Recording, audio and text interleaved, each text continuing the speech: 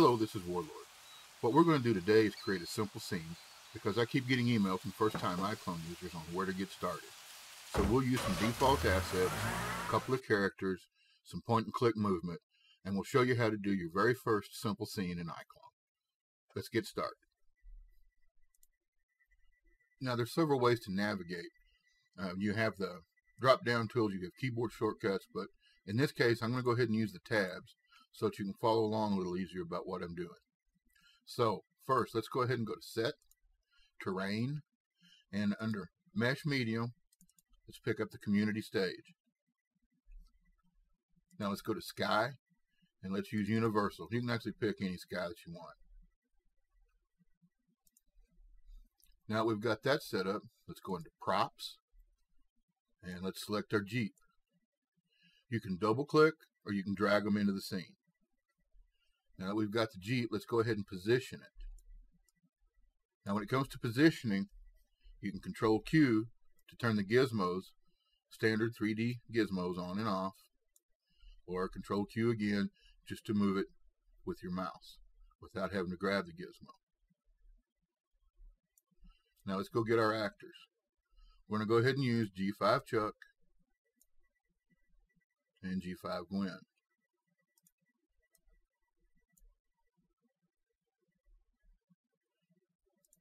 And what we're going to do is make it seem like they've had a conversation, and that she's going to get in the Jeep and he's going to walk off the other direction. So I'm going to turn them towards each other.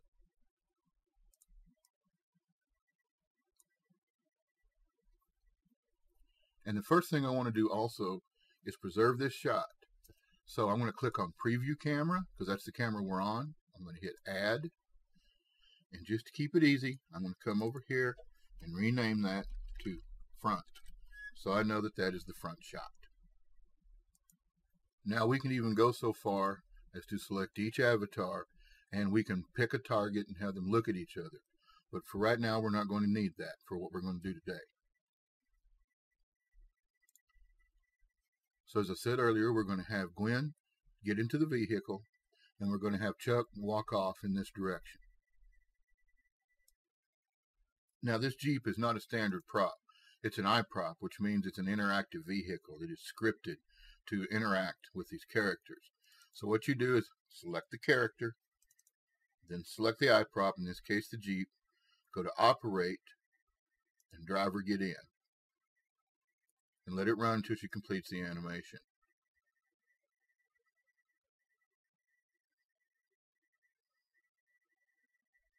Okay, now that's finished. Now we select Chuck. Now, Chuck has a persona built in, just like Gwynn does. And personas have scripts that go with them. You'll notice he has a move and a walk forward, and he has some perform commands. Now, you can also go to persona, and we could load up the G3 Dylan persona. And that changes things. He has move with a walk and a run, plus different perform commands. So it depends on which persona is loaded. So let's go ahead and load G5 Chuck persona back. And then we're going to right click on him, go to move, walk forward, and we're going to click on a place in the distance for him to walk to. Now this may take some getting used to as far as getting oriented to where you want him to walk.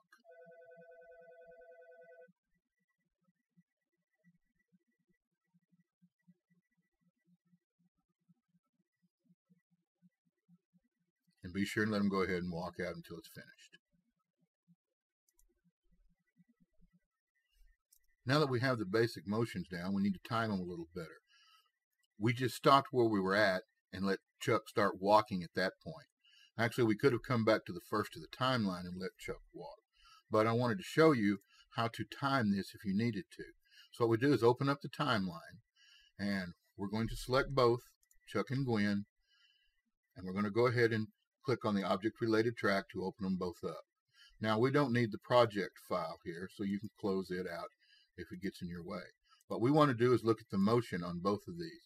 If we needed to time something between these, this tells us where that motion is.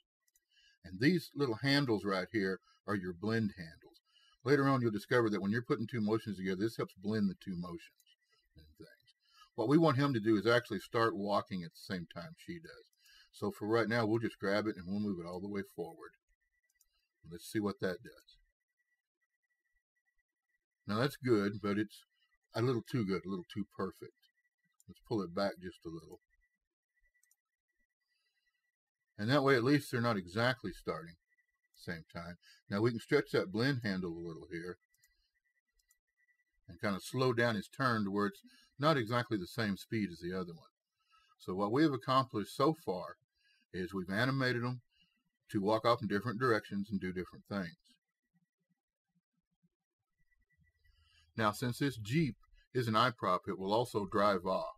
So let's go ahead and do that. And we don't want to lose our front position here as far as view. So let's go ahead and switch to our preview camera. And then we can move it around and not have to worry about losing our shot. So what we're going to do here is move it to where we can at least see enough that once she gets in the car, we can click and tell it where to go. Now let's move it up to the appropriate place, somewhere in there. However much time you want to give her to do this is up to you. You may want to add in some car starting sounds and things like that in your editor later. So let's click on the Jeep once we find where we want to be on our timeline. Let's go to Move and Move Forward. And let's click over here. Now the wheels may turn a little radical and it may not go exactly where you want to go. You may have to do this a couple of times. And that's not that difficult. You just Control Z to undo, but you have to make sure that you go back to your timing, to where you wanted her to actually take off. Right click, move forward. And the wheels do get a little radical there. There's not much we can do about that. So what we have so far is our combined motion of them walking away from each other, her getting in, and then driving off while he continues to walk. Now you can use camera angle to not show these wheels, and that's how you'd probably solve that little problem. Now let's take a look at adding some more cameras. We're not going to worry so much about following rules or blocking shots. I'm just going to show you the mechanics of how cameras work.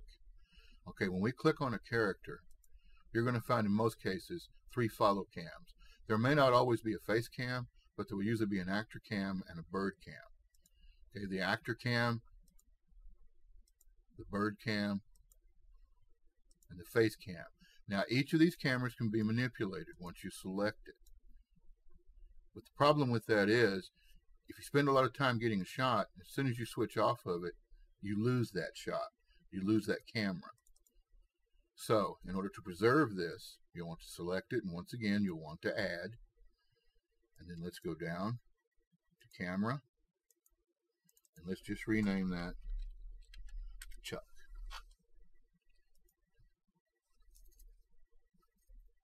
Now let's go ahead and select Gwynn, face cam. Again, we're not going to worry about keeping the conversation on the same side. I'm just going to show you the mechanics. Set your shot like you want, then add your camera. And you can see where if you don't rename, it can get kind of confusing after a while. So now we have at least 3 cameras. The front view, Chuck's camera, and Gwynn's camera. Now we could go ahead and record out this scene, render out the scene with each camera, and then use an editor to put them together. But there's a camera switch built in. So let's go ahead and use that so we can utilize all these cameras and switch back and forth between them. So we're going to show the timeline. And right now we don't necessarily need everything on. We just need the project on.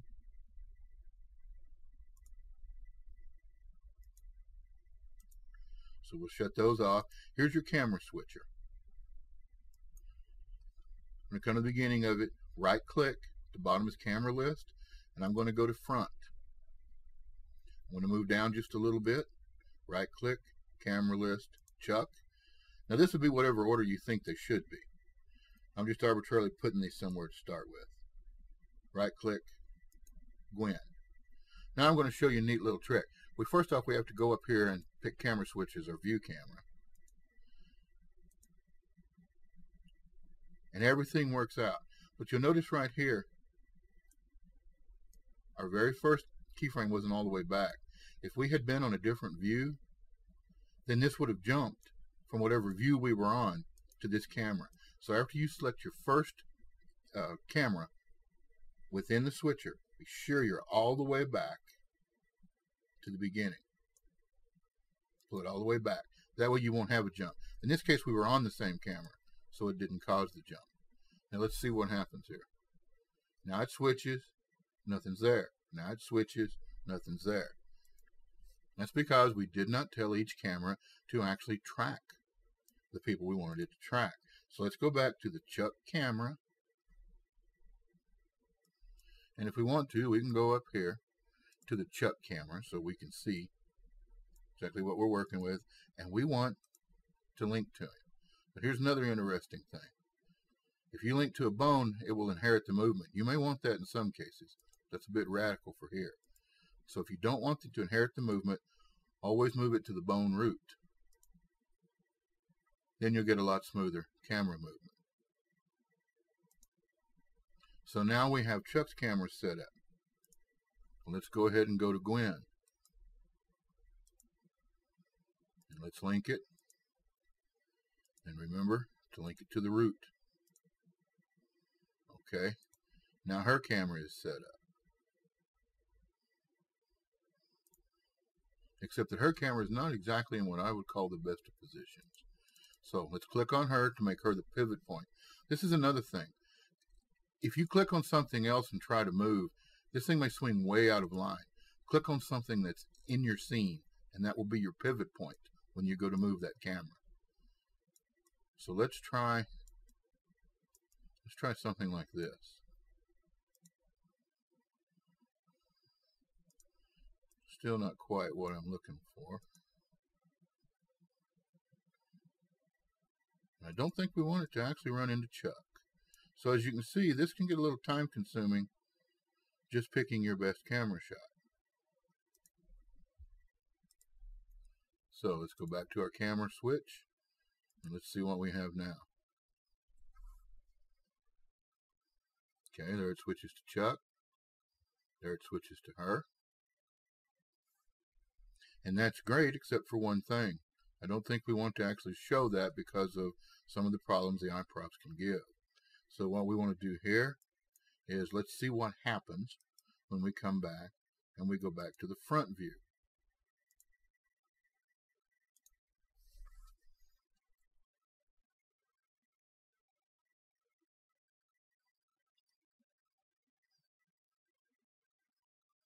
Now the problem here is you're going to actually see the tires. So I think it's time to probably set up another camera because this front view is not working. So let's go to preview camera. Let's bring it in close. And you can set this up however you wish. I'm going to do it kind of like this. That's the shot I want to maintain. So I'm going to add yet another camera. Call that Jeep. You can call it whatever you need to. You can call it wide, medium, however you want to describe it and things. There's our Jeep camera. Now remember, we can set it to view it, to just follow it, but that's not what we want to do. We actually want to link it.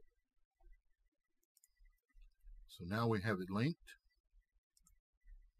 Go to camera switch.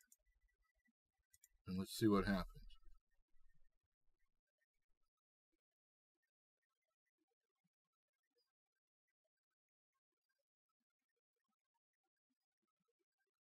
Definitely got to time it better. Oh, well, we didn't actually tell it to use the new camera, did we? Did I? Jeep. Now let's see what happens.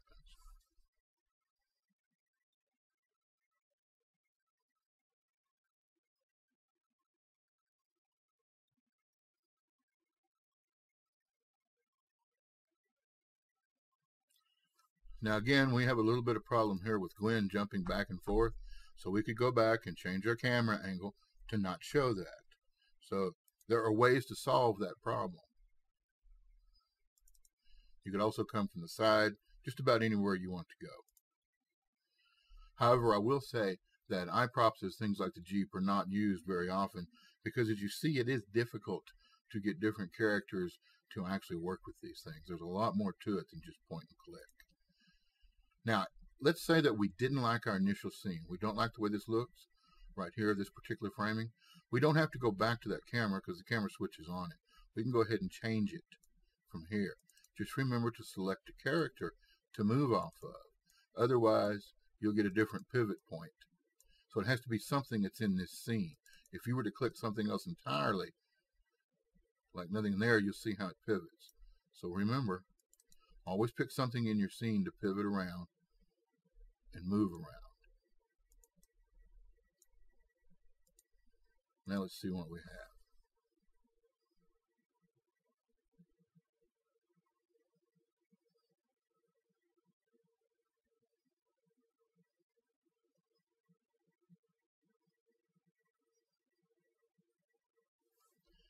And there you have it. It's not a very complicated scene, but it shows you a lot of ways to interact with iClone. And this is just using a few tools. Don't let the interface fool you. One great thing about iClone is you only have to use the tools that you need. And they have actually done a great job of keeping many of these tools in front of you. Because one thing about complicated software is out of sight, out of mind. So sometimes trying to keep as much in front of you as possible helps that you remember there are these tools available. Anyway, hope now you can make your first scene. Thanks for watching.